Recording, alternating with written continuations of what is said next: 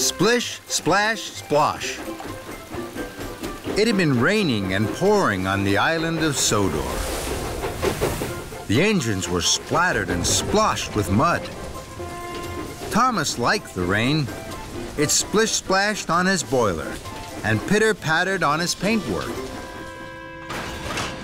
Thomas and Rosie had biffed and bashed all day at the shunting yards. Now it was time to go. Come on, Rosie. I'll race you to Tidmouth Sheds. The two friends puffed along the tracks, straight through a very big puddle. Thomas and Rosie were splashed from footplate to fender in muddy rainwater. That was fun. Then, an idea flew into Thomas's funnel. Thomas reversed slowly. Then he pumped his pistons. Here I come, Rosie. Splish, splash, splosh! That's a good game. Here I come, Thomas. Splish, splash, splosh! Muddy water splattered everywhere. Then Sir Topham had arrived. He had some important news. Alicia Botti is to sing at a concert in the town hall. The concert will be followed by a grand tea. That's exciting. What fun! Thomas, you must go straight to the washdown. Then you are to collect Miss Botti and myself from Dryaw Station. We will be waiting for you. Yes, sir. Rosie, you must collect Annie and Clarabelle and take them to Dryaw for Thomas. Yes, sir. Right away, sir. See you later, Rosie.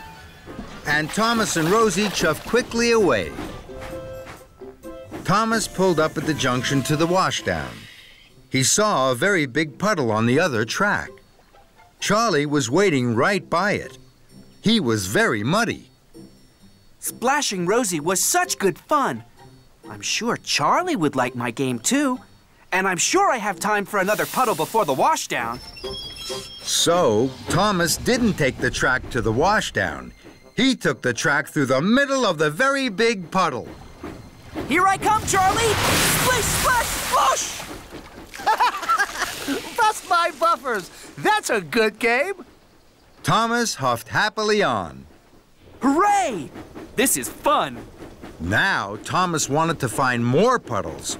He couldn't wait to play his game with other engines. At the next junction, Thomas waited to chuff left to the washdown. Then he saw a very big puddle on the right track. Emily was waiting. Emily's muddy already.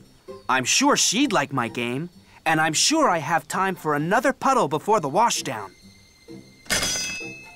Here I come, Emily! Splish, splash, splosh! Muddy rainwater had splooshed all over Emily and all over Emily's flower cars. Fizzling fireboxes! I have to take this flour to the bakery to make the cakes for Alicia Botti's tea. Now Thomas has ruined it. Thomas didn't know he had splashed Emily's flower cars. This is fun. Splish, splash, splosh. I'll soon need a wash. And Thomas chuffed on, chuckling. At the next junction, Thomas waited to chuff to the washdown. Then he saw a very big puddle right beside James. James is muddy already. I'm sure he'd like my game, and I'm sure I have time for just one more puddle before the washdown. Here I come, James! Splish, splash, splosh! And Thomas steamed away laughing. Muddy rainwater had splooshed all over James and all over the ripe strawberries on his flatbed. Blistering boilers! These strawberries were for Alicia Botti's cakes. Now they're ruined. Thomas didn't know he had splashed James's strawberries. This is fun! Splish, splash, splosh! I'll soon need a wash! And Thomas puffed on happily. Thomas chuffed up to the next junction. Now it was getting late. I know there'll be a very big puddle along the track by the river. I'm sure I have time for one last puddle before the washdown. So Thomas took the left track that went along the river. Ahead of him was a very big puddle. My! This is the biggest puddle ever! Here I come! Splish, splash, splosh! Then there was trouble. Muddy water flew high into the air and splooshed down all over Alicia Botti and Sir Topham Hatt. Thomas! Thomas screeched to a stop and reversed slowly. He saw that he had splish, splash, sploshed Alicia Botti and Sir Topham Hatt. Cinders and ashes! Look what you've done to Miss Botti. She's soaked. Also, Thomas, I hear from the dairy manager that you ruined the flour and strawberries for Miss Botti's grand tea. This is a disaster. Thomas felt terrible. He tried to puff forward, but he couldn't. Oh, no. The big puddle had put out his firebox. This game isn't fun anymore. It's all gone wrong. Then, Thomas heard Rosie's whistle. Rosie, please help me. I've splish, splash, sploshed into trouble. Oh, dear, Thomas. Of course I will. Don't worry.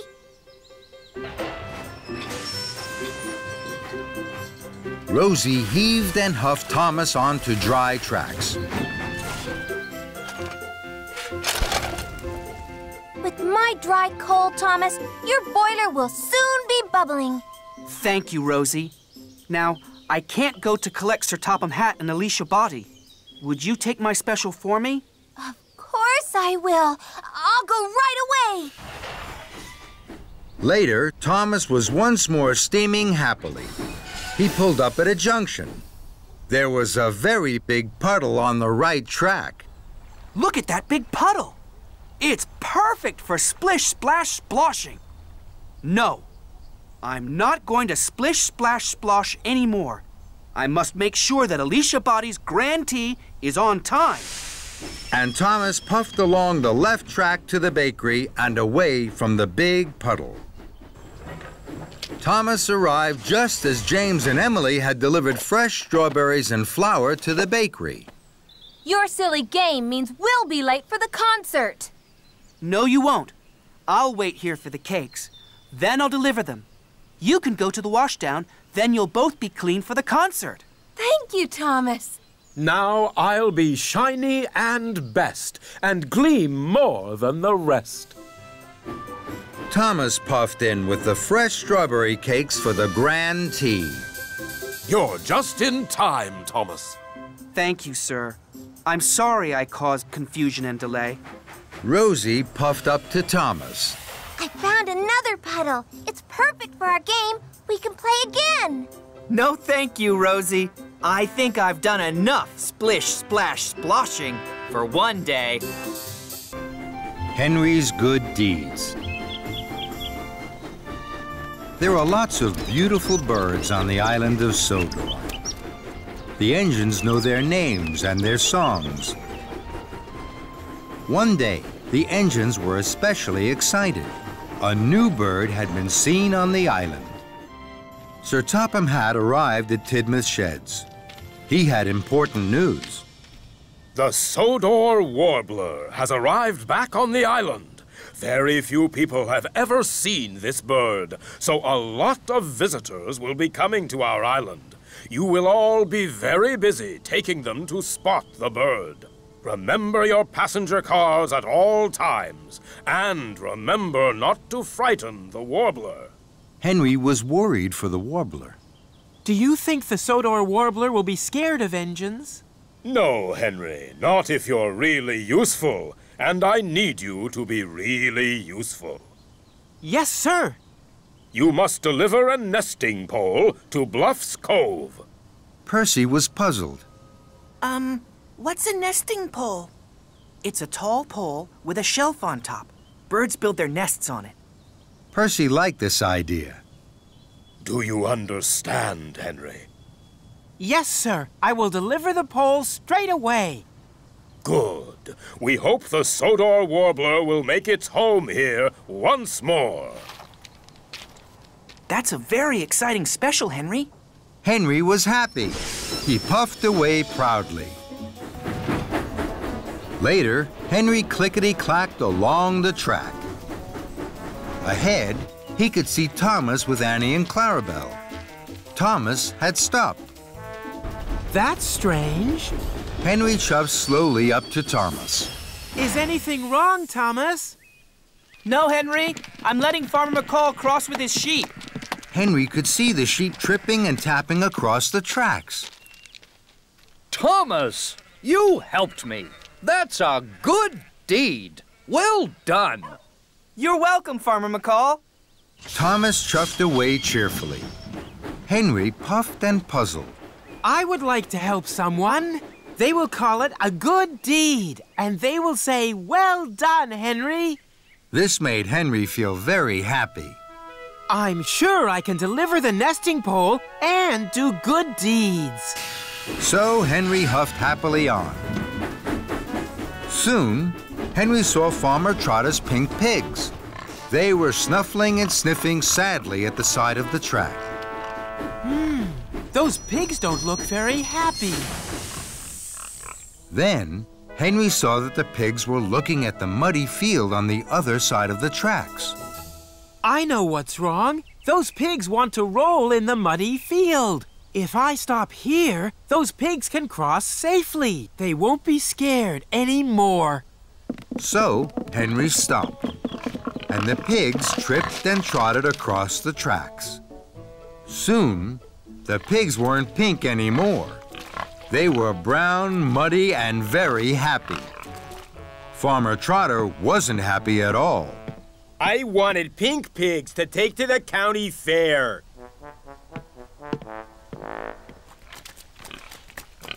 Henry was sorry. Oh dear, Farmer Trotter is cross. I didn't help at all. Suddenly, an idea flew into Henry's funnel. I'll reverse back down the track. Then the pigs will have more room to cross. Henry pumped his pistons. His wheels whirred.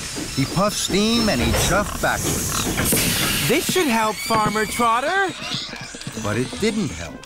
The pigs were scared by Henry's steam and the whir of his wheels. They scattered and clattered into the apple crates. The apples rolled everywhere. This made the pigs very happy. They munched and scrunched the rosy red apples. But now they wouldn't move from the tracks. That made Farmer Trotter even more cross. Bust my buffers. My idea wasn't a good deed at all. Just then, Thomas puffed up on the down line. Annie and Clarabelle were full of visitors to see the Sodor Warbler. Cinders and ashes. How am I going to puff through? The Sodor Warbler has been spotted in the fenland fields. I'm in a hurry. I'm sorry, Thomas. I was trying to help Farmer Trotter. I'm sure I can help you. I'll take your visitors to the fenland fields. We'll be there in good time. Thomas thought this was a good idea. Thank you, Henry. The visitors were surprised. They stepped and scurried through the pigs to Henry's passenger car. Henry felt pleased. I'm sure this is a good deed, and I'm sure I still have time to deliver the nesting pole. Henry puffed and huffed his hardest all the way to the fenland fields. Here we are. Watch out for the warbler. The visitors were very excited. They opened the carriage doors carefully. They didn't want to scare the Sodor Warbler away. Henry felt very happy. At last, I've been helpful. I've done a good deed. Henry tooted a loud goodbye. Then there was trouble. A colorful bird flapped and flew from a tree high into the sky and away. It was the Sodor Warbler. The visitors moaned and groaned. Fizzling fireboxes. The bird was scared of my loud whistle.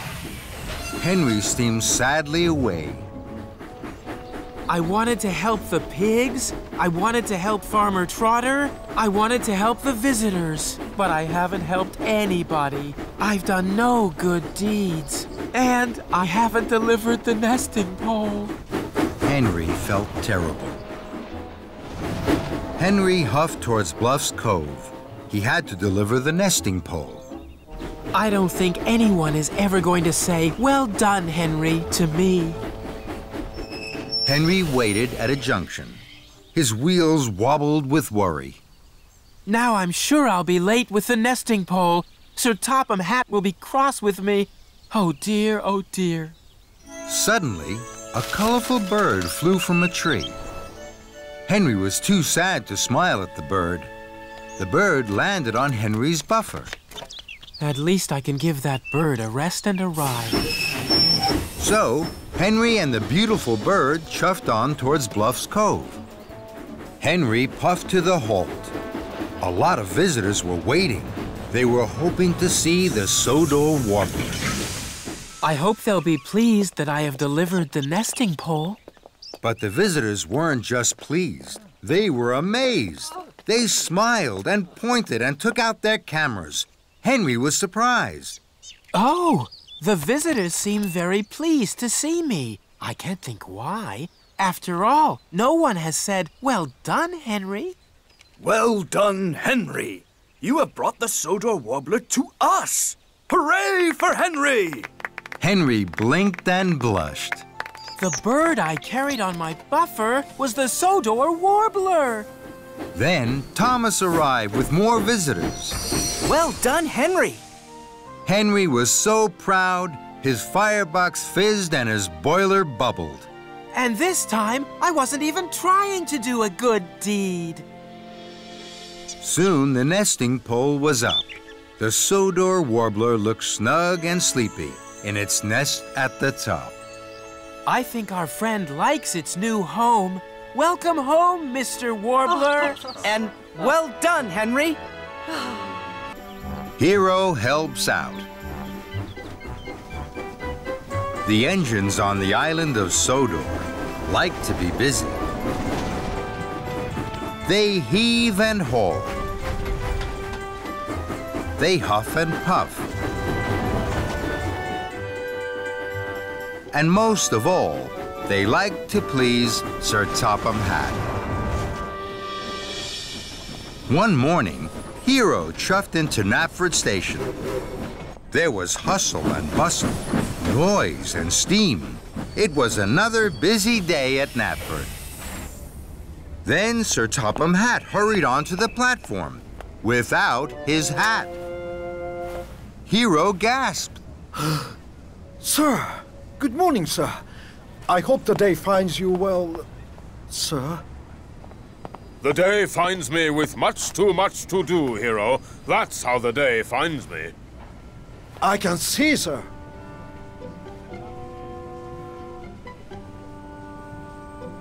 What are you staring at, Hero? Nothing, sir. Just your hat, sir. Excuse me. Edward puffed in. Hello, Hero. You look worried. Not at all. Then there was trouble. Blistering boilers. In all my long years, I've never seen that before. Hero was worried for Sir Topham Hatt. Sir, can I help you, sir? It's a very busy day, Hero. I have to visit the Thin Controller. I must talk with him about the railways. Hero knew this was important. I understand, sir. I must be away from Knapford. Of course, sir. Now, Edward was worried. Sir? Not now, Edward. Edward was still worried. I have to pick up visitors from Brendam Docks. I don't know where to take them. Hero didn't know where the visitors should go either, but he didn't want to bother Sir Topham Hatt. Then, An idea flew into his funnel.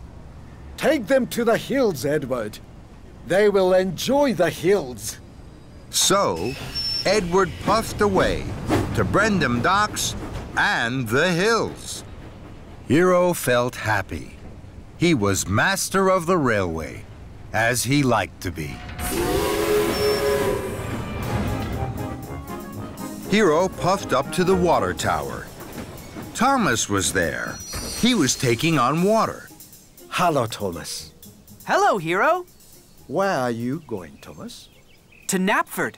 I must ask Sir Topham Hatt where to take these crates of benches and tables. Hero still didn't want to bother Sir Topham Hatt. Sir Topham Hatt is busy now, Thomas. He will tell you where to go later. You have time to visit your friend, Farmer Trotter. So, Thomas chuffed cheerfully away to Farmer Trotter's farm. Hero was happy. He was helping Sir Topham Hatt.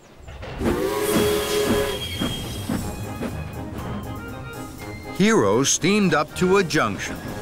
Percy was there. He had a flatbed full of quacking ducks. Hello, Percy. How are you? Percy was worried. Hello, Hero. These ducks are very noisy. They want to go swimming. I have to find Sir Topham Hatt. He will tell me where I must take them for a swim. Hero still didn't want to bother Sir Topham Hatt. Sir Topham Hatt is very busy, Percy. Perhaps you could puff to the Finland. The ducks will be happy there. Thank you, Hero. Hero was happy. Helping Sir Topham Hatt was the best job he had ever had.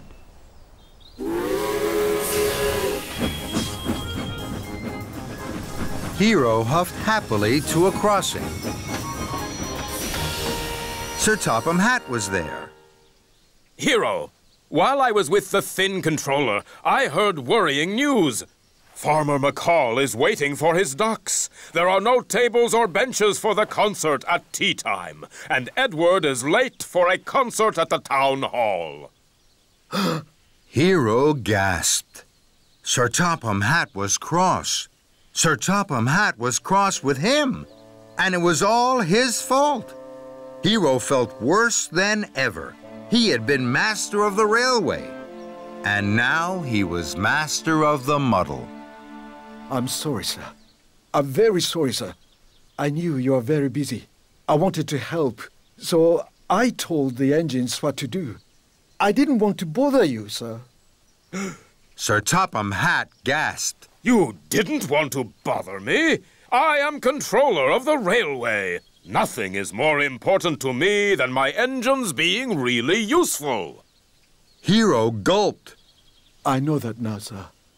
I'm not master of the railway. I'm master of the muddle. I can put this right. Please give me time.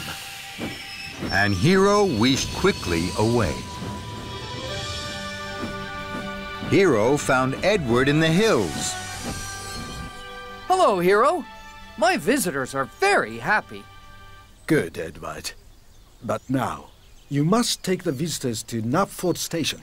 Sir Topham Hatt will give you your orders. I thought we weren't to bother Sir Topham Hatt, Hero. I was wrong, Edward. Sir Topham Hatt didn't want that at all. And Hero steamed swiftly away. Hero whooshed up to Farmer Trotter's farm. Hello, Thomas. Hello, Hero. I'm having a wonderful time with the piglets. Good, Thomas, my friend. But now, you must puff as fast as you can to Knapford. Sir Topham Hatt is waiting with orders for you. I thought we weren't to bother Sir Topham Hatt, Hero. I was wrong, Thomas. Sir Topham Hatt didn't want that at all. Bye, Hero. Hero clickety-clacked onto the Fenland track. Percy was there. The ducks were swimming happily. Hello, Percy. Hello, Hero. The ducks are very happy. I'm pleased to hear that, Percy. But now, you must take the ducks to Knapford. Sir Topham Hatt has orders for you. I thought we weren't to bother Sir Topham Hatt. I was wrong, Percy. Sir Topham Hatt didn't want that at all. But how can I get the ducks back into their crates? I will help you, Percy. Hero blew his whistle. It sounded like a duck quacking. The ducks flapped and flew into their crates. Thank you, Hero.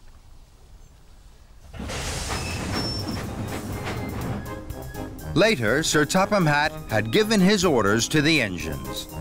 Now, you all know what you have to do. Chuff away and be really useful.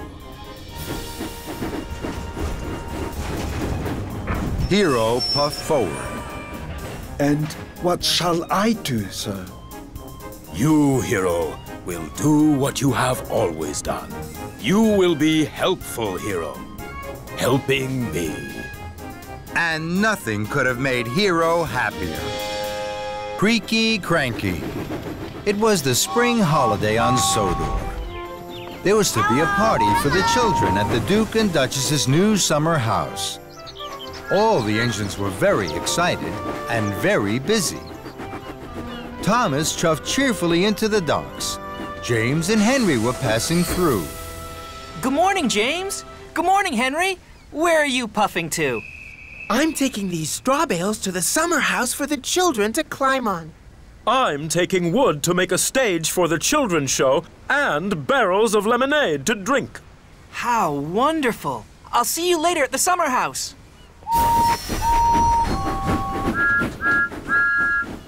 Good morning, Cranky. What's good about it? It's the Duke and Duchess's party day. Party smarty. I don't go to parties. I'm stuck here loading and unloading all day. I haven't had a moment to rest my hook. That load is for me. It's eggs for the children to paint. Hurry up, Cranky. You're creaky, Cranky. What's the matter? Are the eggs too heavy a load for you? Cranky didn't like Thomas's joke. He didn't like being called creaky. No, they're not too heavy for me. They're light as fluff. You're not strong enough to pull anything heavier than fluff, Tiny Thomas. That's why Henry and James have the heavy loads. Now Thomas didn't like Cranky's joke. Fizzling fireboxes, I'm as strong as any other engine. You're not as strong as me. I can lift much heavier loads than you could ever pull. Thomas really didn't like that. We'll see, Cranky. I have lots of time to deliver the eggs. First, I have to prove Cranky wrong. James has a heavy load. I'll go and find James. So Thomas steamed sternly out of the docks. Thomas found James at the junction by the washdown. Hello, James. I don't have a lot of jobs today. Shall I deliver your heavy load of wooden barrels for you? You can stay here at the washdown. Then you'll be perfectly polished for the party. James thought this was a very good idea. Thank you, Thomas. So James was uncoupled from the heavy flatbed of wood, and Thomas was coupled up. The flatbed was heavy. Huffing and puffing, Thomas set off for the docks. Thomas chuffed back into the docks. You again. What are you doing with that wood? This flatbed is very heavy. I'm sure you can't lift it. Cranky looked at the flatbed of wood and barrels. I'm sure I can. Cranky's hook swung low over the wood. Thomas watched and waited. With a creak and a crank, and a crank and a creak, Cranky raised the flatbed into the air. Thomas's boiler buzzed. Told you so. You're still creaky, Cranky. And you're still Tiny Thomas. That made Thomas very cross. I will prove Cranky wrong, and still have time to deliver the eggs. I'm sure Henry had an even heavier load. I'll go and find Henry. So Thomas steamed stormily away. Thomas found Henry waiting by the coal hopper for his special coal. Hello, Henry. I don't have a lot of jobs today. Shall I deliver your heavy load of straw bales for you? Then you can wait here for your special coal. Henry thought this was a very good idea. Thank you, Thomas. So, Henry was uncoupled from the heavy flatbed of straw bales, and Thomas was coupled up. The flatbed was very heavy. Huffing and puffing, Thomas set off once more for the docks. Soon, Thomas puffed back into the docks. You again. Now, what are you doing with those straw bales? This flatbed is very, very heavy. I'm sure you can't lift this. Cranky looked at the flatbed of straw bales. I'm sure I can. Cranky's hook swung low over the straw. Thomas watched and waited. With a creak and a crank, and a crank and a creak, Cranky raised the flatbed of straw into the air. Thomas's funnel fizzed. Told you so. You're still creaky, Cranky. And you're still Tiny Thomas. That made Thomas even crosser. More than ever, Thomas wanted to prove Creaky Cranky wrong. He had to find the heaviest thing he could. Then, an idea flew into his funnel. Lift me, Cranky. Cranky looked at Thomas. He couldn't let Thomas win. Cranky's hook swung low over Thomas. Thomas hardly dared puff. With a creak and a crank, and a crank and a creak, and very, very slowly, Cranky raised Thomas high into the air. Bubbling boilers! Creaky Cranky is lifting me! Then there was trouble. Cranky creaked louder than ever. His crane arm stuttered and juddered. It creaked and it croaked. Then it cracked. Oh, no. Cranky's crane arm had broken, and it was all Thomas's fault. Thomas was stuck high in the sky and blowing in the breeze. Then Sir Topham had arrived. Thomas, what are you doing up there? I'm sorry, sir. I was... You are causing confusion and delay. The Duke and Duchess have no wood, straw bales, or eggs. Now I see you have them all here. Cranky is broken, and you, Thomas, think it's a good time to try being a bird. The Duke and Duchess are waiting. Thomas felt very silly. Then Sir Topham Hatt looked at Cranky. And you're as silly as Thomas. Cranky crumpled. The shame to be as silly as a steamy. Soon, a workman had climbed up Cranky. Slowly and carefully, Thomas was lowered and landed with a jolt and a judder, just as Spencer arrived. Dear, oh dear, Thomas, what a mess. Little engines can get into very big trouble. Thomas felt even sillier in front of Spencer, but he knew now that being strong was only good if you were also really useful. And he had to be really useful. Spencer, I need your help. You're very strong and can pull much heavier loads than me. Will you take the wood, the straw bales, and the eggs to the summer house for me, please? It's my fault that Cranky is broken. I must put everything right as quickly as I can. Very well. Thank you. I'm sorry, Cranky. I know you're strong, stronger than me. I'll be back soon with the right parts to fix you. Then Thomas pumped his pistons and puffed out of the docks. Thomas wheeshed like the wind all the way to the steamworks. Hello, Victor. Cranky creaked, and now he's cracked. He needs new parts. You've come to the right place, my friend. Parts aplenty here. We'll have Cranky up and lifting in no time. Soon, Thomas's flatbed was loaded with new parts for Cranky. Thank you, Victor. Of course, my friend. Give Cranky my best. And Thomas puffed happily away. Thomas puffed into the docks with his heavy flatbed. Cranky was still looking crumpled. Here you are, Cranky. We'll have you fixed in no time. Thank you, Thomas. That's a heavy flatbed. You know, you're not tiny. And you're not creaky. Cranky laughed, and that made Thomas laugh too. Straight to the steamworks. James was pleased. Thank you, sir.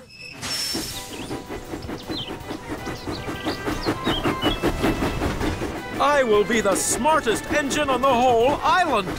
James whistled with pride.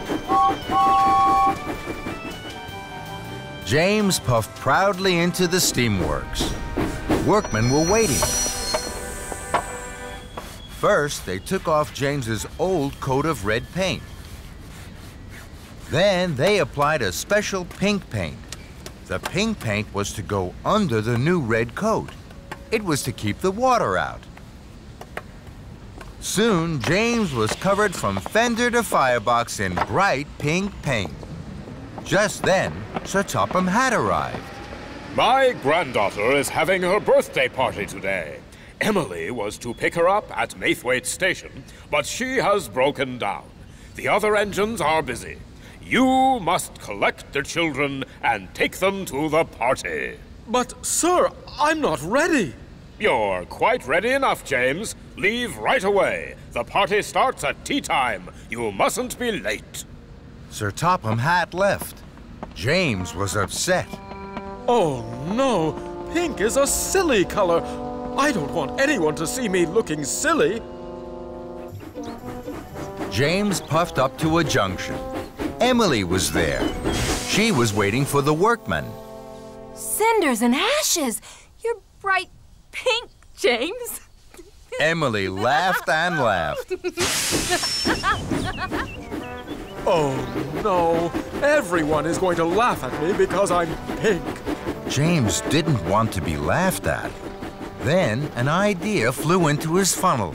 If I see any other engines on the way to the children, I'll hide.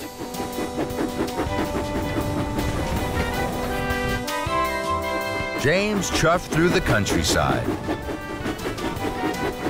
Ahead, he could see Toby puffing along the track.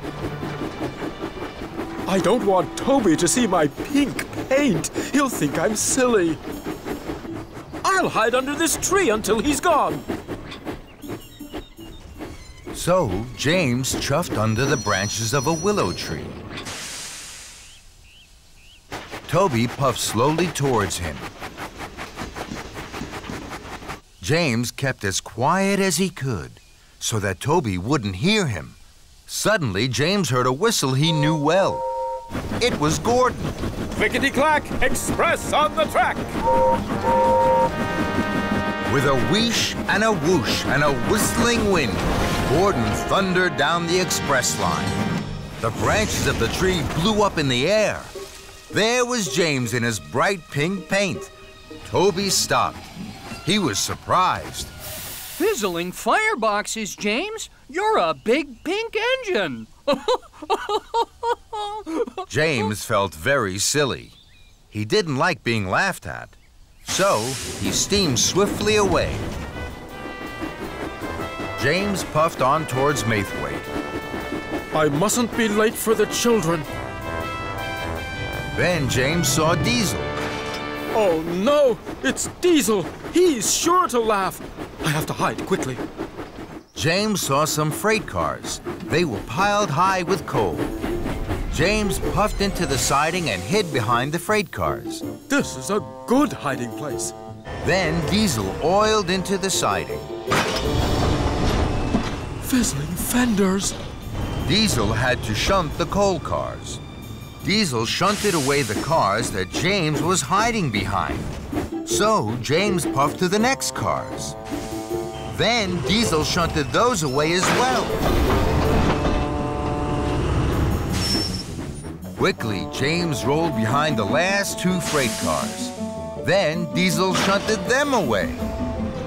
Oh, no. Diesel was surprised. What are you doing, James? You're a big pig steamy. James felt terrible. Being laughed at by Diesel was worst of all. So James chuffed quickly away. James knew he was getting late. He had to pick up the children before tea time. I will take a shortcut through this tunnel. That way, I'm sure to chuff to Maithwaite on time. James puffed out of the tunnel. Then he heard a whistle. It's Gordon! Oh, no! I don't want Gordon to laugh at my silly pink paint. I have to hide. So James reversed back into the tunnel and waited. Gordon pulled up to the tunnel. He could see steam. Who's hiding in there? Express coming through. Come on out. James didn't want to come out. He was sure Gordon would laugh at him. Then Thomas and Percy puffed up. What's happening? Who's in there? I don't know, but the express can't wait. James knew the engines were waiting for him, and so were the children. If I keep hiding, I'll be late to pick up the children, and they'll be late for their party. So, with a puff and a huff, James chuffed slowly out of the tunnel. He was very unhappy. James, you're all pink. What a funny color. I'd hide too if I was bright pink. James felt terrible. All the engines were laughing, but James knew what he had to do. I feel very silly, but I can't let the children down. James hurried to Maithwaite as fast as his pistons could pump. James saw Spencer at a junction. Spencer thought James looked very silly. Oh dear, James. Bright pink really isn't your color. James didn't like this, but this time, even though he felt silly, he didn't hide. I mustn't be late for the children.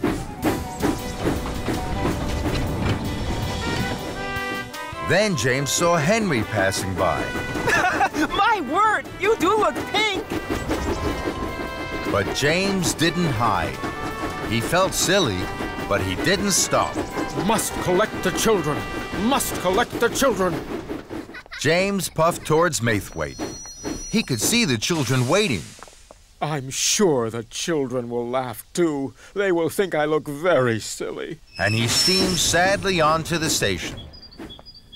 James pulled into Maithwaite.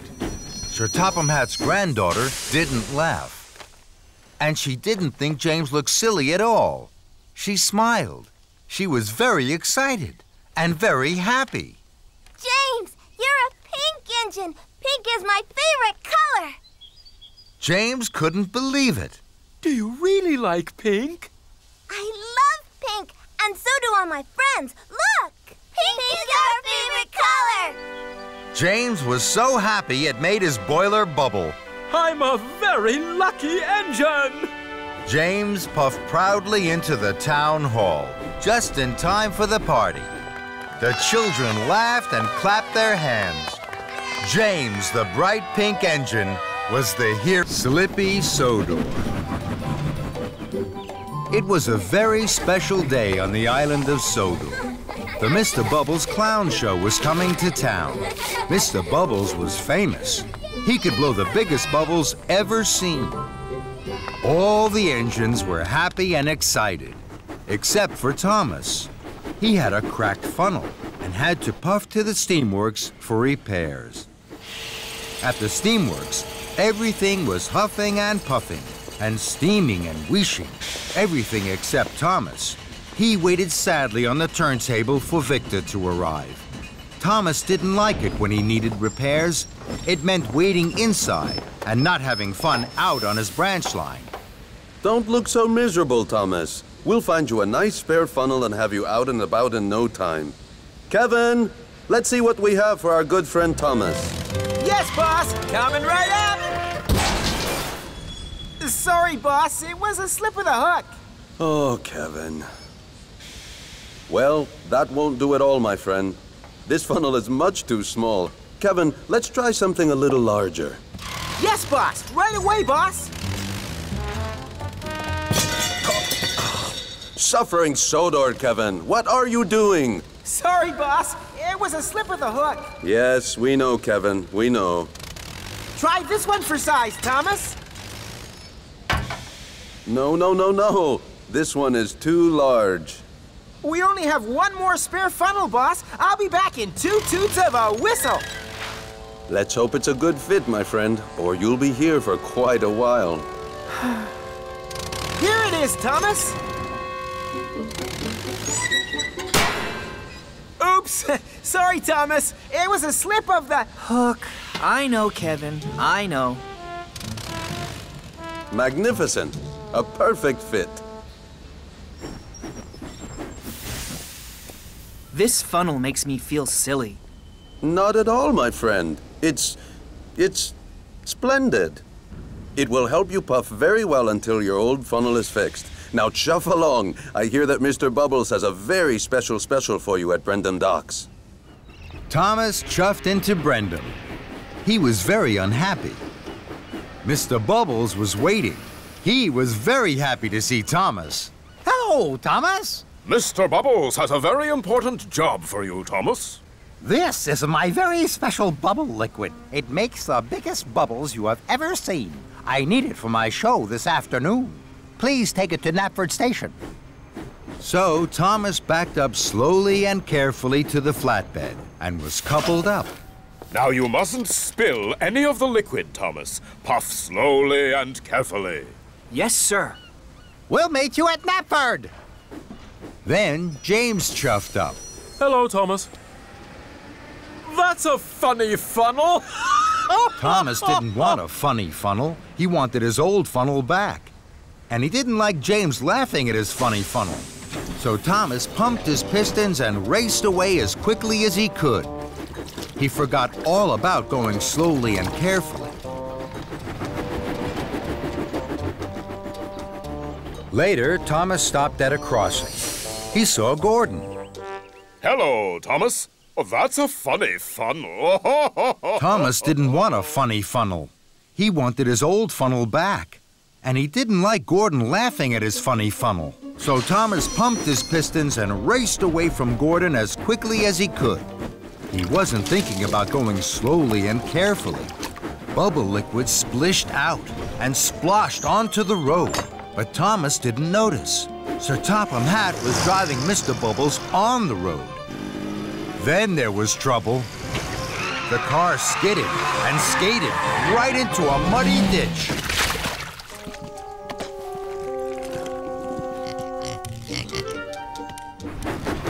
Thomas raced on.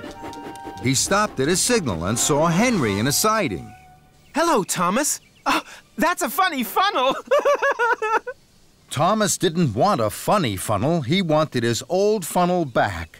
And he didn't like Henry laughing at his funny funnel. So Thomas pumped his pistons and raced away from Henry as quickly as he could.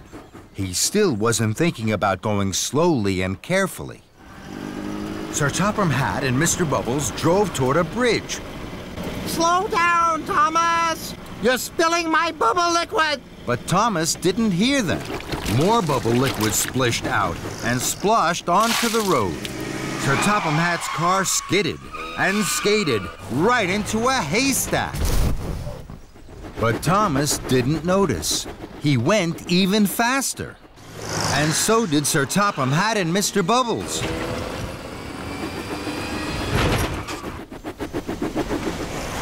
Thomas didn't see them, but he did see a red signal.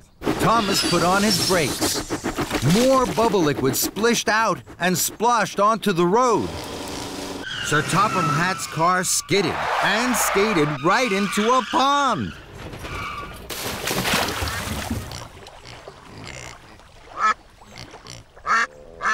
But Thomas was too worried about his funny funnel to notice.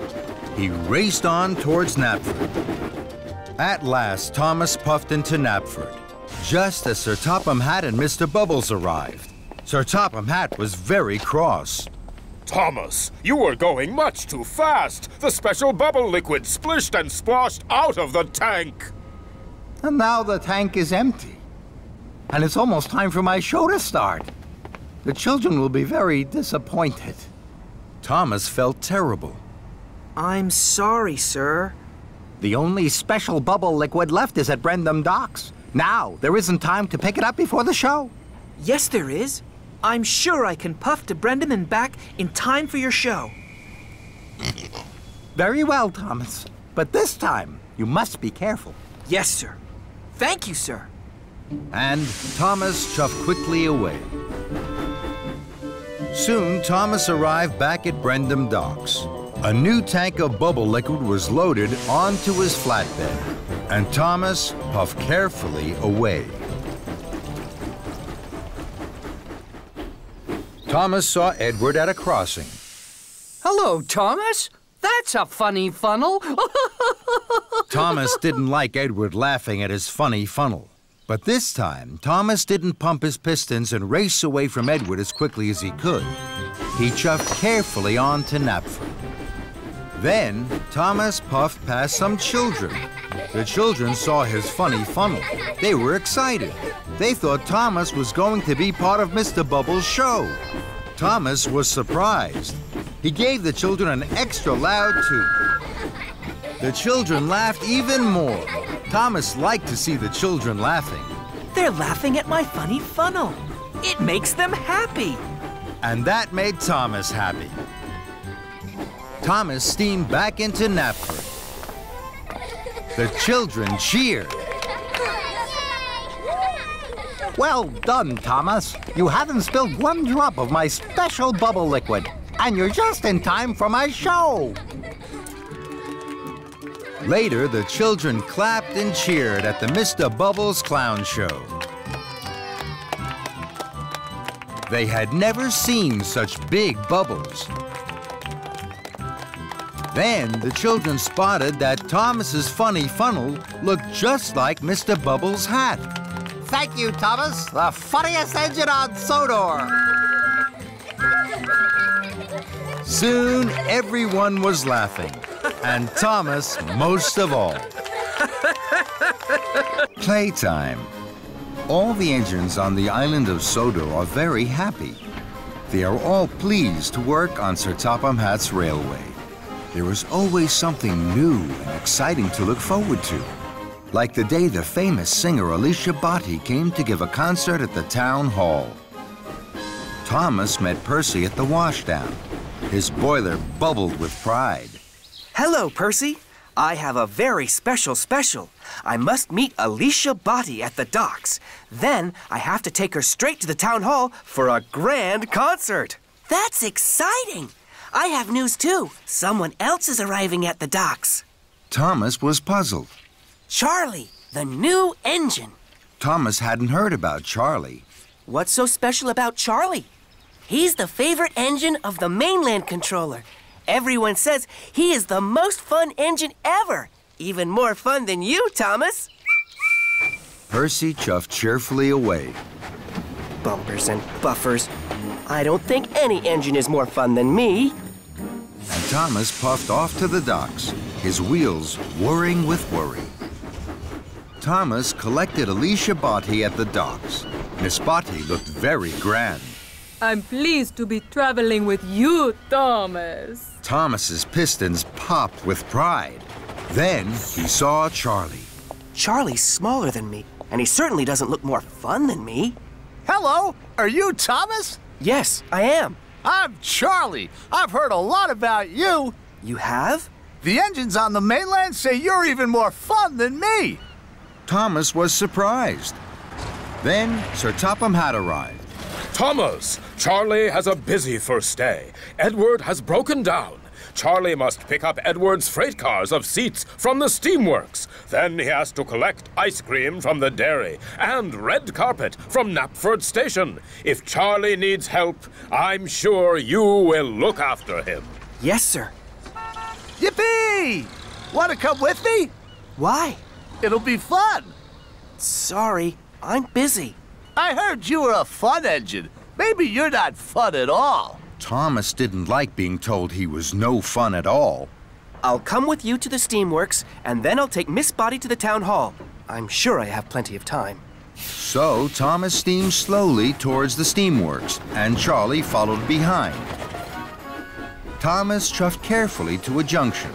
Miss Botti smiled sweetly from her passenger car. Charlie pulled alongside. This isn't fun. I'll show you fun. Yippee! Thomas couldn't let Charlie be more fun than him. He pumped his pistons, bubbled his boiler, and fizzed his firebox. The race was on.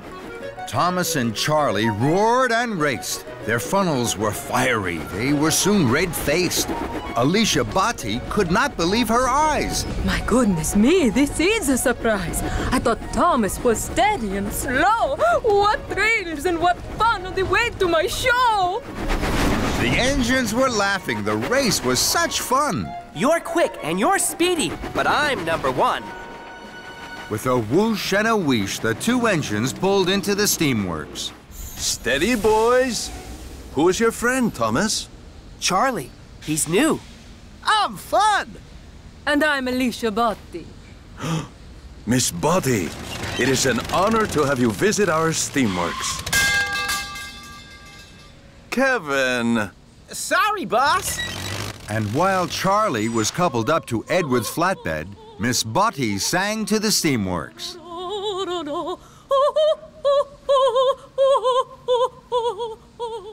Then it was time to go. You are fun, Thomas. Let's go to the dairy. Thomas knew he should take Miss Botti straight to the town hall, but he didn't want Charlie to think he wasn't fun. I'm sure I still have time to get Miss Botti to the town hall. So Thomas and Charlie left for the dairy. Soon, the two engines came to a junction. Let's puff down there. We can't. That's a bumpy track. But it'll be fun. Thomas wanted to be fun, so he followed Charlie down the bumpy track. Thomas and Charlie bounced and bumped. Alicia Botti juddered and jumped. And the couplings jiggered and jiggled, looser and looser. At last, Thomas and Charlie pulled up to the dairy. That was fun!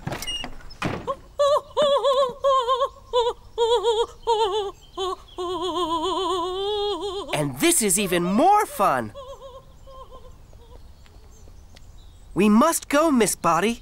You mustn't be late for the concert. Bye-bye! If you were a really fun engine, you would race me to Knapford. Thomas knew he was late, but he wanted to be really fun. Just one last race, Charlie. Thomas and Charlie thundered and roared. Thomas thought he had never puffed so fast. I'm first. Let's race again. Then Gordon whooshed past. He was huffing grandly. He was taking Sir Topham Hatt to the town hall. Thomas gasped. I'm late. I must whoosh like the wind to the town hall. Thomas pumped his pistons, and he chuffed away quickly in a cloud of steam. I mustn't be late. I mustn't be late. Then there was trouble. Thomas didn't know that his couplings had unhooked. Thomas raced on to the town hall, alone. Thomas steamed to a stop. His cheeks were redder than James's shiny coat. Here I am, sir. Sir Topham Hatt looked hard at Thomas. Here you are, Thomas. But where are Annie and Clarabelle? And where is Miss Botti? Thomas felt terrible. He had been having fun when he should have been really useful. I'm sorry, sir. I've lost them. Sir Topham Hatt boomed. Then you had better go and find them. Thomas puffed to a junction. He had looked for Annie and Clarabelle, but he couldn't find them anywhere. Then Charlie chuffed up. He was on his way to the town hall. Hello, Charlie. I've lost Annie and Clarabelle and Miss Botti. The couplings must have come loose on the bumpy track and snapped when we were racing. Don't worry, Thomas. I have a good idea. What's that? We'll have a race. Whoever finds Annie and Clarabelle first is the #1 fun engine. Thomas was stern. He didn't think that was a good idea. No, Charlie. This isn't the time for fun. This is the time for being really useful. I have a very important job to do. And Thomas huffed away. Thomas chuffed carefully. He was very worried. Then Thomas heard singing. He smiled from buffer to buffer. That's Miss Botti singing. Hooray! Thomas found Miss Botti by the bridge.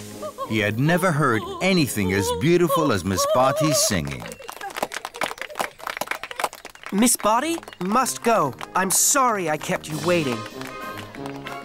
And Miss Body cheerfully waved goodbye as the crowd clapped and cheered. Thomas puffed to the town hall with Annie and Clarabelle. Sir Topham Hatt was cross. At last, Thomas. You've made Miss Body very late. Not at all, Bertram. Thomas has made me very happy. I've had the ride of my life. So many people to sing to, and such fun. That made Thomas smile, and so did his fun friend Charlie. Time for a story. It was a beautiful day on the island of Sodor. The sun was shining, and the birds were singing. Thomas had worked hard all morning.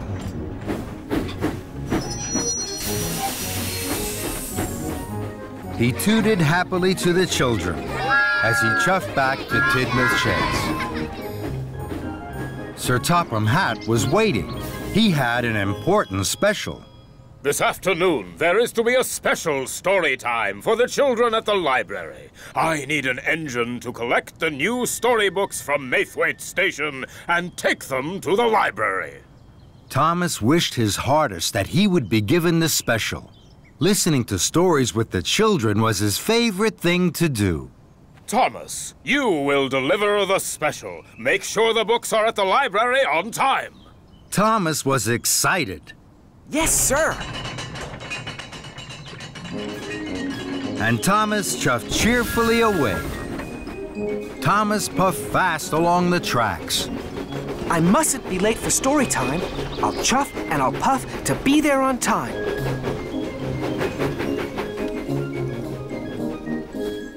Thomas steamed into Maithwaite Station. Hello, Thomas. I'm here to collect the new storybooks. We'll have your freight cars ready in 2 toots of a whistle, Thomas. Thomas saw the storybooks piled high in the 2 freight cars. There were red books, green books, and blue books. There were big books, small books, square books, and even round books. They look wonderful. Soon, Thomas was coupled up to the freight cars. I must hurry. I have to deliver the storybooks to the library on time. Thomas was very excited. He pumped his pistons and puffed quickly out of the station. Thomas didn't wait for the books to be covered. Thomas steamed quickly along the track. I mustn't be late for story time. I'll chuff and I'll puff to be there on time. The books began to jiggle and joggle, but Thomas didn't notice.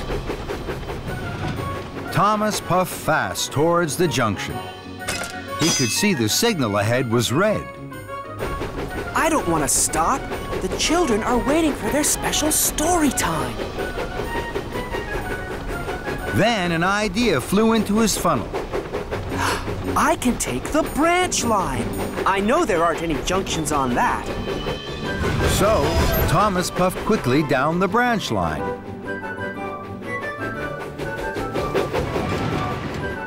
Thomas felt very pleased. He chuffed faster and faster, and the books jiggled and joggled more and more. But Thomas didn't notice. I mustn't be late for story time. I'll chuff and I'll puff to be there on time. Thomas raced round a bend. Ahead, there was a sign for works on the track. Oh, bother!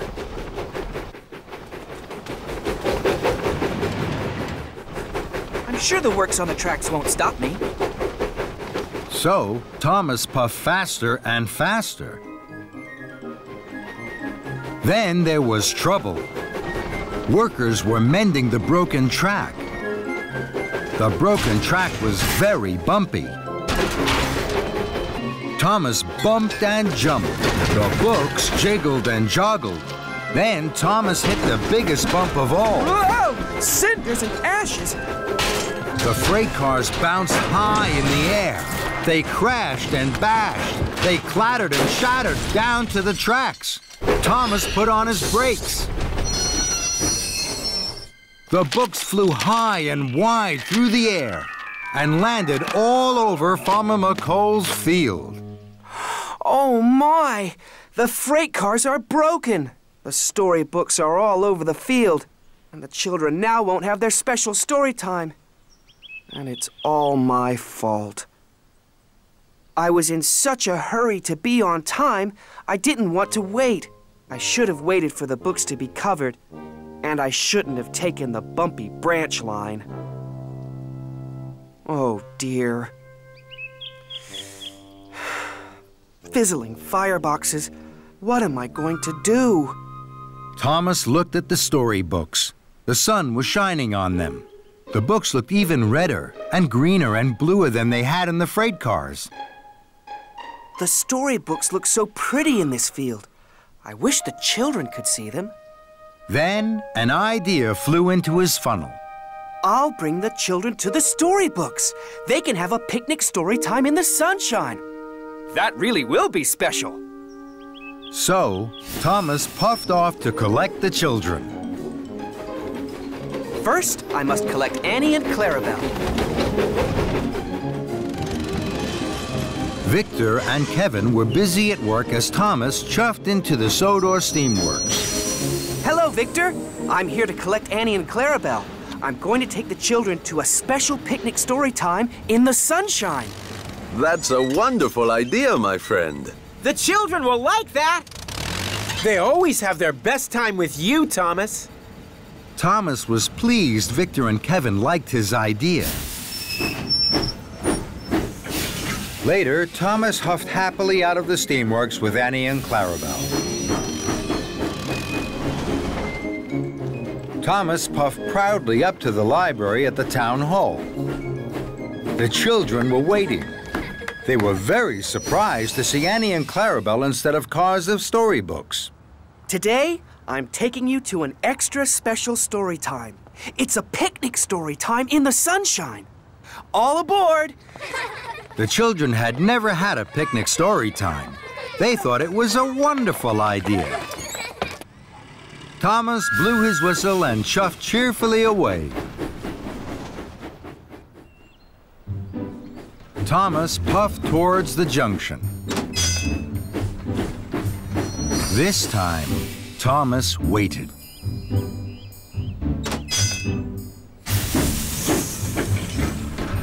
Then he took the branch line back to Farmer McColl's field.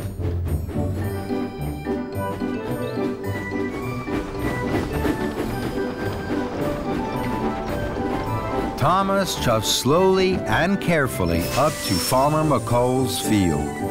Here we are, the Picnic Story Time Special. The children cheered. They could see all the different colored books in the field. They were very excited. This was the best story time ever. Thomas watched as the children ran onto the field. They each picked up a book, and their teacher began to read with them. This is a story, children, all about a little boy. A little boy who didn't like waiting. He didn't like waiting because he thought he'd miss out on all the good things. But then he found out that good things are worth waiting for. As the story began, Thomas looked at all the happy children. He smiled his biggest smile. The children's picnic story time really is worth waiting for. Toby's new whistle. It was a bright, sunny day on the island of Sodor. All the engines chuffed cheerfully. Everyone was smiling. Everyone except Toby. Toby was at the steamworks. Toby's bell had stopped working. It was covered in rust and it didn't clang and chime anymore. It had to stay in the steamworks to be cleaned. So Toby was very sad. Victor didn't have another bell for Toby, so he had to be fitted with a new steam whistle. Easy does it, Kevin, my friend. Left a little? No. Right a little? Perfect. Very good, my friend. How does that feel, Toby? Toby thought the new whistle felt very strange. It was much bigger than his old bell. He was worried. I've never used a steam whistle before. James chuffed into the steamworks with Sir Topham Hatt. Hello, Toby. That's a 3-chime steam whistle. I used to have one of those. This made Toby even more worried. Is it a good whistle? It's the best. It is the loudest whistle in the whole of Sodor. The loudest? Yes, it's loud and booming. Everyone will hear you coming. Toby didn't like this. He didn't like loud and booming noises. He liked the ting-a-ling-a-ling of his old bell. Toby, you must go to Knapford and collect Lady Hatt. She's waiting, so don't be late. Yes, sir. So Toby chuffed off to Knapford Station with his new 3-chime steam whistle. I wish I had my old bell back. I don't know how to use this new loud and booming 3-chime steam whistle. Then an idea flew into Toby's funnel. If I puff slowly and carefully, I won't need to use my whistle at all. I can do all my jobs and wait for my old bell to be fixed. This made Toby feel much happier. Toby steamed slowly through Sodor. Gordon huffed and puffed impatiently behind him. Out of my way, Toby, you old steam tram! You're making me late!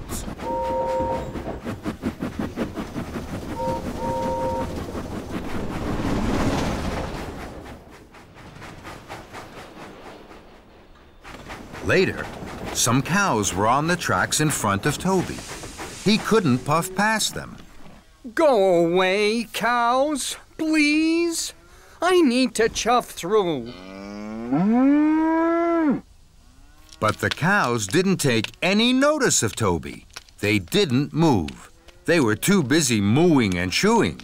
Toby knew what he needed to do. He needed to blow his new steam whistle, but Toby was scared. I don't want to use this new 3-chime steam whistle. I wish I had my little bell back. Then another idea flew into Toby's funnel. I know what I can do. I'll get help. So, Toby reversed down the track to find help. Some farm workers were working in the field. Excuse me. Hello? Hello? The farm workers didn't hear Toby. Toby blew steam and rattled his rods. But the farm workers still didn't hear Toby. They were too far away. Bust my buffers, they can't hear me. Toby knew he should use his new steam whistle, but he was still too scared. I wish I had my little bell back. So Toby puffed on. Somewhere he had to find help. But Toby couldn't find anybody to help him. So he huffed back to the cows. I do hope the cows have gone back to their field now. But the cows hadn't gone back to their field. They were still mooing and chewing all over the tracks. Oh, no! Toby tried to biff them with his cow catcher, but they still wouldn't move. Oh, no, Henrietta! I think we're trapped. Then there was trouble. Toby heard a noise that made his wheels wobble. Another engine is coming. They'll crash into the cows. The engine steamed around the corner. It was Thomas. Thomas was racing like the wind. His firebox was fuming, and his boiler was burning brightly. I have to tell Thomas about the cows. I'll have to use this new whistle. Toby closed his eyes. His firebox flared. Steam blew into his new 3-chime steam whistle. It was the loudest whistle anyone had ever heard on Sodor. What was that? It was a 3-chime steam whistle. They're the best whistles ever. I wonder who blew that. Thomas heard the 3-chime steam whistle. Cinders and ashes! I must stop! He applied his brakes. Thomas screeched and skidded. Sparks flew and tracks trembled. Toby didn't dare look. Phew! Thank you, Toby. Your whistle told me there was trouble ahead. Toby felt very proud. I'm pleased I used my 3-chime steam whistle. It was even louder than my bell. Thomas was proud of his friend Toby. Together, with their whistles and wish, Toby and Thomas moved the cows from the track. Then, Toby remembered Lady Hatt. Fizzling fireboxes. I've forgotten all about Lady Hatt. She's waiting for me at Knapford. I must puff faster than Gordon to chuff there on time. Don't worry, Toby. I'll puff with you. We're sure to make it together. Thomas and Toby huffed and puffed toward Knapford Station. Suddenly, Sir Topham had arrived. He was very cross. Toby, Lady Hatt waited for a very long time. Now Gordon is taking her home. Toby was upset. He knew he hadn't been a really useful engine. I'm sorry, sir. Then, Toby stopped. He saw something ahead. There's a fallen tree across the tracks. And Gordon is steaming straight towards it. Oh, no! Don't worry, sir. I know just what to do. Toby bubbled his boiler and pumped his pistons. He blew his 3-chime steam whistle as loudly and as boomingly as he could. Gordon heard Toby's whistle. He applied his brakes and screeched to a halt. Toby, did you blow that whistle so loudly? Yes, I did. It was my new 3-chime steam whistle. For a steam tram, you have a lot of puff. Thank you. Well done, Toby. Toby couldn't have felt more proud. Good job, Toby. Toby was back at the steamworks. His little bell was ready. It glistened and gleamed as if it were brand new. Toby was happy. Bye-bye, big new steam whistle. Victor and Kevin had heard the news that Toby had saved Thomas and Gordon. Well, Toby, my friend, it sounds as if you had a very busy day. Did you like the new 3-chime steam whistle? It was very useful. You can keep it if you like, my friend. No, thank you. My bell is the best of all. Thomas and the runaway kite. It was a bright blue morning on the island of Sodor. It was the day of the Sodor Kite Festival. Soon the sky would be full of kites of all shapes and colors. The engines were very excited about the kite festival. Thomas was the most excited of all, because Thomas liked kites best of all. Thomas puffed into Brendam Docks. He had a very special. He was to collect the winner's cup for the kite festival. Thomas gasped when he saw the cup. Oh my! That's the most beautiful cup I've ever seen! Thomas, you must deliver the winner's cup to Knapford Station. Lady Hatt will give it to the winner at tea time. Thomas beamed from buffer to buffer. Yes, sir. I will chuff straight there. Thomas puffed proudly. He wanted everyone to see that he was pulling the winner's cup. Thomas pulled up to a junction.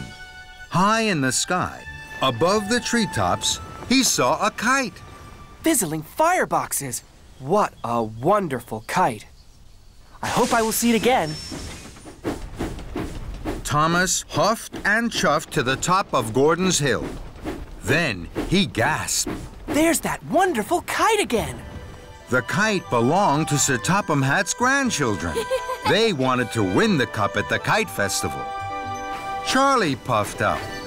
Look at that kite swoop through the air. Look, there's Thomas. Suddenly, a gust of wind pulled at the kite. The kite flew up, up, up, and away. Sir Topham Hatt's grandchildren watched. They were very sad. Thomas wanted to help them. Don't be sad. I'll chase after your kite and bring it back to you. This made the children very happy. I'm the fastest engine on Sodor. I can catch up with your kite. I'll help you, Thomas. No, thank you, Charlie. I'm much faster than you. I can chase this kite all by myself. So, Thomas didn't go straight to Knapford with the Winner's Cup. He chuffed off, chasing Sir Topham Hatt's grandchildren's runaway kite. The wind blew the kite far down the tracks. Thomas whooshed and wheeshed. His boiler bubbled. His coal crackled. I must keep up with the runaway kite.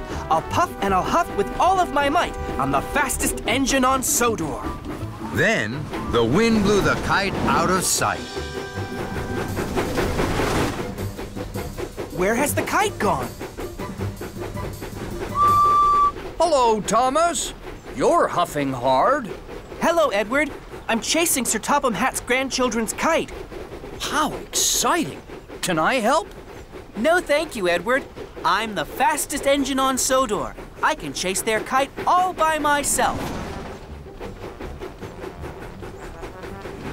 At last, Thomas caught up with the kite. He was excited.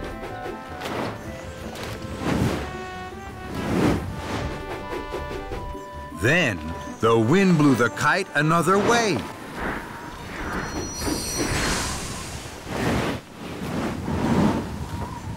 Cinders and ashes, come back, Mr. Kite, please.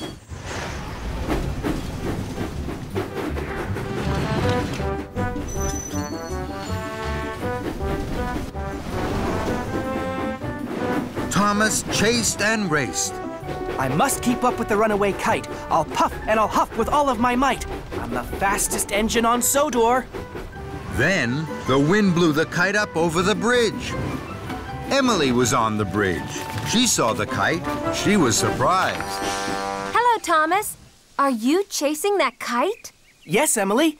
It is blown away from Sir Topham Hatt's grandchildren. I've promised I'll catch it. Can I help? No, thank you, Emily. I'm the fastest engine on Sodor. I can chase it all by myself.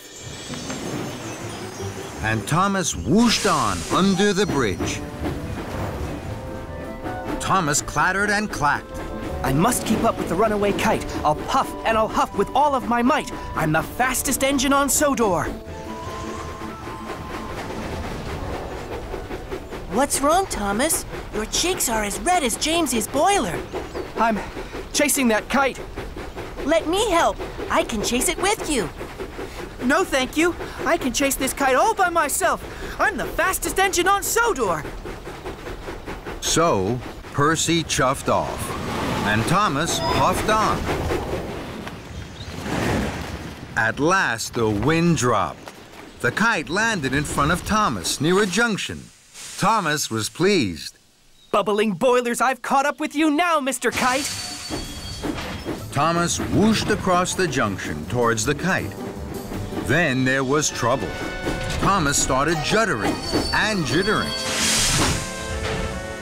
The flame in Thomas's firebox flickered and fizzled out. Thomas had burned all his coal chasing the runaway kite. Oh my! Oh no! I've run out of coal! Then the wind blew again.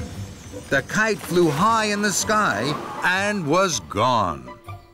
I can't puff anymore. I can't chase the kite. I'm not the fastest engine on Sodor. I've broken my promise to the children, and I haven't delivered the Winner's Cup to Knapford Station. Thomas felt terrible. It's all my fault. Suddenly, Thomas heard an engine chuffing around the corner. It was Charlie. What's wrong, Thomas? I ran out of coal trying to chase the kite. I thought you were the fastest engine on Sodor. I'm not. I was silly to think I could catch the kite on my own. Will you help me, Charlie? Of course I will, Thomas. Charlie gave Thomas some of his coal. Soon, Thomas's firebox was burning brightly. Thank you, Charlie. I'm late. I must deliver the Winner's Cup to Knapford Station. Can you look for the kite, please? with all my huff and chuff, Thomas. So, Thomas puffed to Knapford with the winner's cup. On his way to Knapford, Thomas stopped at a junction. Percy, Emily, and Edward were waiting. You look sad, Thomas. I didn't catch Sir Topham Hatt's grandchildren's kite. Will you all help me? Of course we will, Thomas. Right away. With no delay. Thomas's friends were happy to help him, and Thomas was happy to be helped. Thomas arrived at Knapford Station with the winner's cup. Sir Topham Hatt's grandchildren raced over. Hi, Thomas. They hoped Thomas had found their kite. I haven't found your kite, but all my friends are looking for it now. Come with me. So, the children climbed cheerfully on board. Thomas puffed to a junction. Suddenly, the kite flew in front of Thomas. There's the kite. Emily, Percy, Edward, and Charlie chuffed to the junction. The kite danced between them. Then, it caught its tail on the signal. Hooray! We've caught the kite! The engines tooted, the children cheered. With the help of my friends, we caught the kite. And later that day, at the Kite Festival, Sir Topham Hatt's grandchildren's kite danced best of all, as the wind blew it high up in the sky. And Thomas smiled and smiled. The biggest present of all. For all the engines on the island of Sodor, there are jobs to be done, visitors to meet, and friends to greet. One day, there was a very special friend to greet. Hero was coming back to Sodor. He was to help with the summer visitors. Thomas and Percy waited for him at Brendam Docks. I'm so excited. My firebox is fizzing. And my boiler is bubbling. Hero, our special friend, is coming back to Sodor.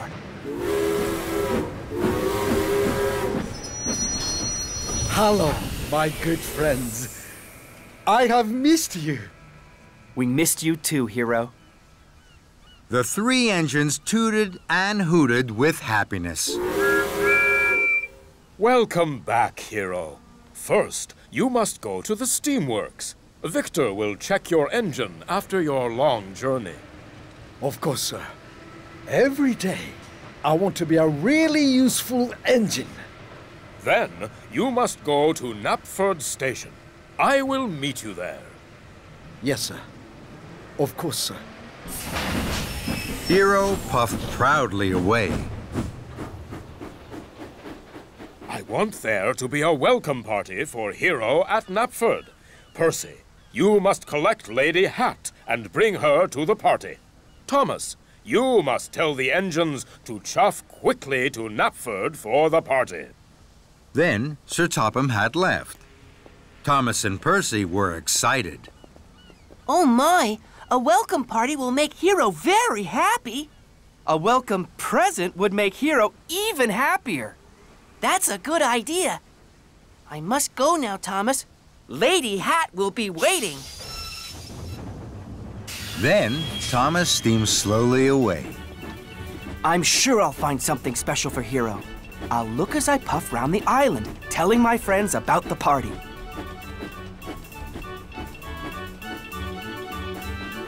Thomas clickety-clacked along the track.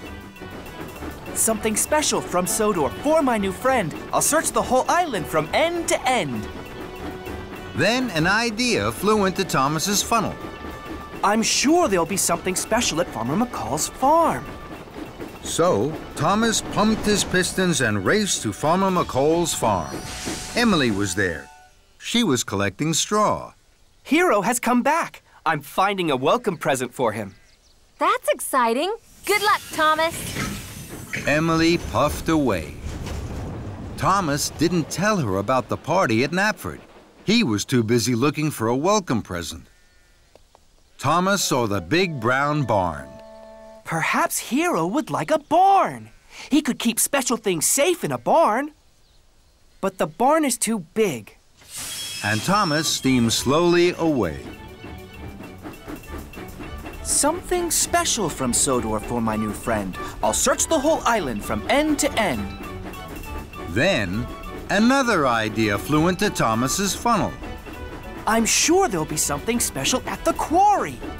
So, Thomas huffed happily to the quarry. Mavis, James, Toby, and Henry were there. They were busy shunting slate cars. Hero has come back. I'm finding a welcome present for him. That's a wonderful idea, Thomas.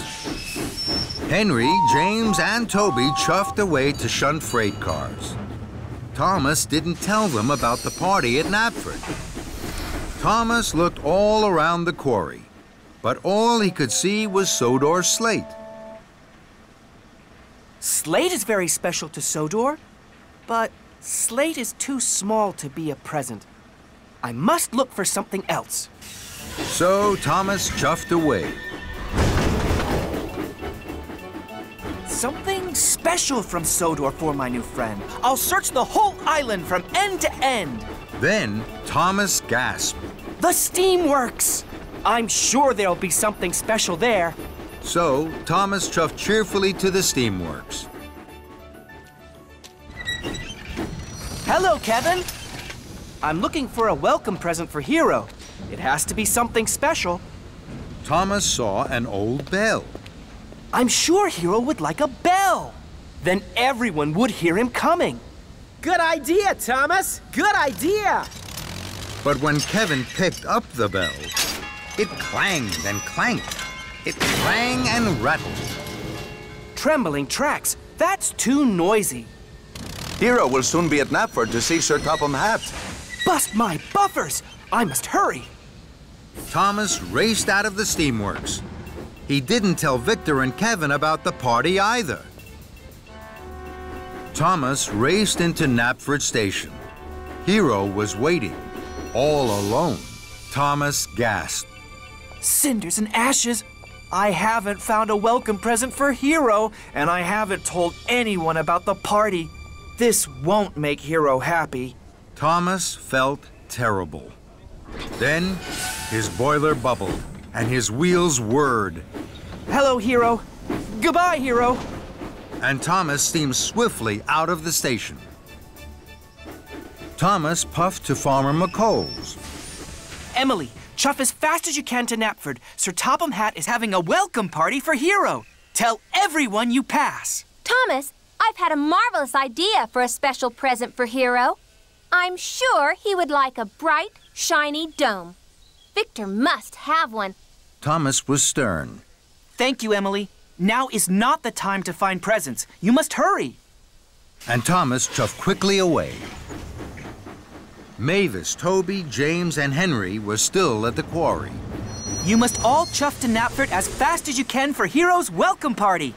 Thomas, I think I know exactly what Hero would like as a special present. A new glowing lamp! That would be very special. Thomas was firm. Thank you, Henry. Now is not the time to find presents. You must hurry. And Thomas steamed swiftly away to the steamworks. Kevin, please tell all the engines to race to Knapford for Hero's party. My friend, Kevin and I have been thinking, what about a new shiny buffer for Hero? I think Hero would find that very special. Don't you think so, boss? Thomas? Thomas knew what he thought. I think now is not the time to find presents. Thank you, but you must tell the engines to hurry, please. And Thomas pumped his pistons and puffed away. Thomas clickety-clacked down the track this way and that, telling his friends all about the party. Thomas puffed into Knapford Station. His face was red and his firebox glowed. Thomas, where have you been? Hero's welcome party is almost over. I'm sorry, sir. I was trying to find you a welcome present, Hero. Something special from Sodor. But I couldn't find anything. I'm sorry. Hero smiled. Thomas, my friend. You must not worry. My welcome present is right here. Being with my friends is the biggest present of all. And the most special present from Sodor. There is nothing more special. Then Thomas smiled and smiled. He knew Hero was right. And so did all his friends.